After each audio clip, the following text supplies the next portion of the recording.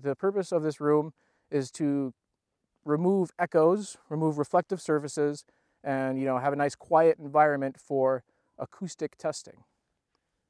And we do that by absorbing as much sound as we possibly can with our big wedges on the side, these big fiberglass wedges, and reflecting any sound we can't absorb off into the distance that doesn't get back into our measurement equipment.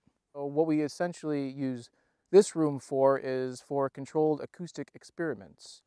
So as you can imagine, with loudspeakers, microphones, and other acoustic transducers, the issue you usually have in most environments is the environment, the acoustic space will really change how everything sounds, just like the difference between a gymnasium or being outdoors.